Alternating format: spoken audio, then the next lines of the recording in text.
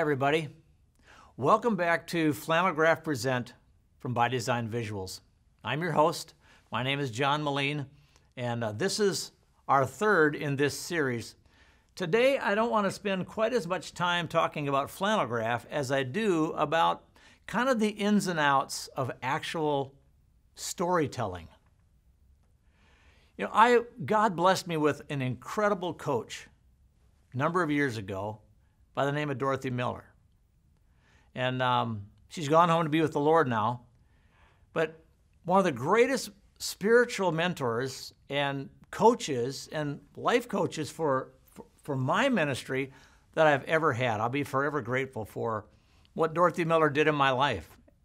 And I don't know how many thousands around the world that she's impacted through her ministry. And I'll be talking a little bit more about that and her and the ministries that she has and what's available to you actually after our last video series. Some of the things that she taught me, I want to share with you, and you can actually find a very, very full discussion of this story with some links that we're going to put with this video in the show notes, so you'll be able to link to these. There are actually 3 different podcasts put together by a friend of mine in a discussion that he and I had talking about the techniques that Dorothy Miller blessed our lives with and helping us to be pretty effective storytellers of God's Word. So here's a few of those things. First of all, something that I call kind of pace, all right? Pacing. Most people, when they're telling a biblical story or even reading the scriptures, they go way too fast. Almost like it's a race. It doesn't make it memorable. We're not reading the paper. We're not reading a magazine. We're not even quoting something. We're trying to make a story part of God's revelation about Himself. We're trying to tell that biblical story in such a way that those who hear us and those who see what we have will remember the details of the biblical story that was presented. So pacing is really, really important. To go slowly, slow down. Something else I want to talk about, phrasing. As you're learning these stories, using the biblical scripts that we have, as you read that story for the first time, take the phrases and test them out. Decide for yourself. You can't emphasize every single word. That would not make it memorable. You have to make a decision on what words you want remembered. And so you're going to emphasize those words. Put emphasis on those words, possibly names, locations, right? Descriptive words. Now the serpent was more cunning than any other animal of the field that the Lord God had made. And the serpent said to the woman, you see, slowing it down, pacing, phrases. Test out the different phrases to see how you want to say the different parts of the story. A number of other things that you're going to have to deal with. Different individuals in the story. The woman speaks, all right? The serpent speaks. Well, what do we know from this story, something that might affect our storytelling? Well, as we talked about in a previous video, we know that the serpent was cunning, sly, crafty, devious. Now, these are inanimate objects. We can't make them have expression, but you can have expression on your face. You can use gestures. So the serpent said to the woman, did God say, thou shalt not eat from every tree in the garden? You see, interact with the story. Make it memorable. You see, when you go back and you use these same gestures in your lead through, it will very quickly bring to mind the details of the story. We know the serpent was cunning. Later on in the story, you'll recall that after they ate the fruit from the tree, they visually changed and they realized that they were naked.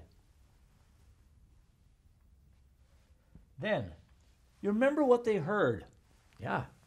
They heard the voice or the sound of the Lord God walking through the garden in the cool part of the day, and the man and his wife did what? Remember, they hid themselves from the presence of the Lord. And then God calls out to Adam and saying, "Where are you?" Now you remember what the story says about Adam, how he was feeling when God calls out to him and he responds. You don't just want to say, "Oh, I heard your voice. I was afraid because I'd, eaten from the tree. I was naked, so I hid myself." No. That's not memorable. Put the phrases out there. Go slow. Emphasize what's important. But what do we know about Adam? We know he was afraid. You can put fear on your face. You can put fear in your voice. I heard your voice, but I was afraid, and I hid myself because, I'm naked. And God said, "Who told you that you were naked? Have you eaten from the tree that I commanded you not to eat from?" And you remember how the story continues. Phrasing, pace, going slow, using the realities of the story. Is there anxiety? Is there fear? The serpent was cunning. Now let's talk about something that's really important. God actually speaks in this story. Dorothy and I had a lot of discussions about how to do the voice of God. We don't know what God's voice sounded like. So how do you deal with the voice of God? Let me recommend that you deal with the voice of God theologically.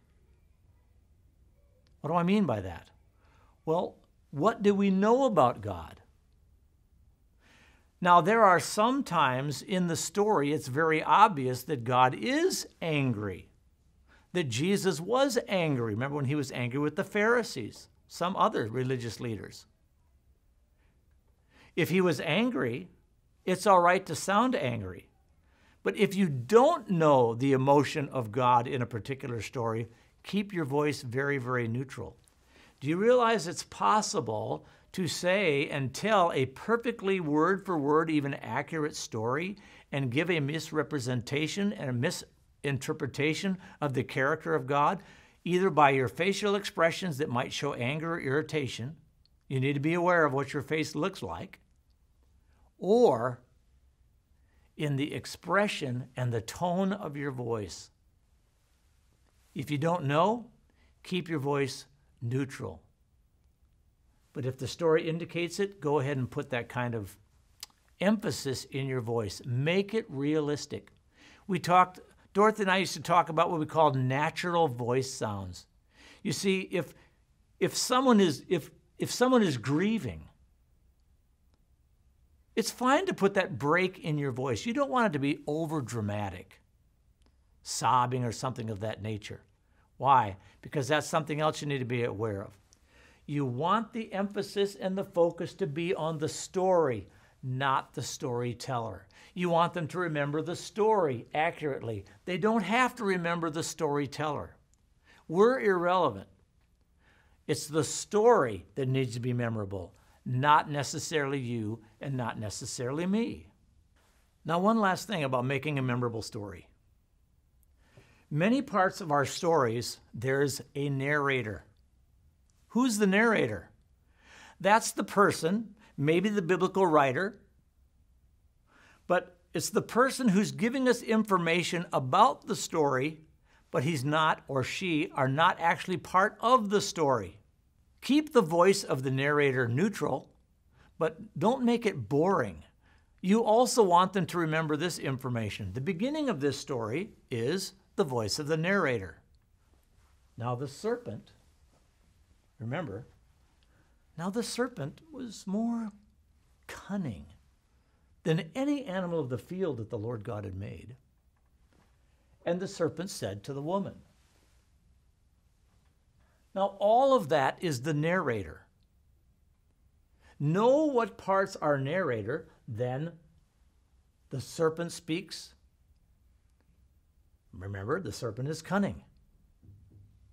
You might want to make that sound a little sneaky. Cunning, crafty. Do you realize that you can put incredible dynamics into a story without volume? Volume may have nothing to do with it. Sometimes there is volume in a story. Blind Bartimaeus is one of those stories. The Bible says that he cried out, "Jesus, Son of David, have mercy on me." And then you remember the crowd tried to make him be quiet. Be quiet. The story says he cried out even louder. If there are dynamics in the story, make the story come alive. Make it real. Don't just tell people a story. I like to recommend, and with Flannelgraph, it is so easy to do. Take them into the story. That's a few things on how to make a story memorable, some storytelling skills. And I've had the joy of doing this with quite a few different people, actually coaching them in storytelling skills, and you can take them from where they are, make them even better. I hope that you'll practice some of these things, talk about some of these things as a group, listen to what people say, and become a more skilled storyteller. Make the stories from God's Word, which are the most exciting stories in the world because they're actually true. Make them memorable. Don't make them boring. Next time we get together, I'm going to go through this entire story for you and show you and demonstrate to you how to actually tell this story. And I'm going to try and incorporate all these different things that I've talked about when we do that. We'll do that next time we get together on Flannelgraph Presents. Thanks for being with us. We'll see you next time.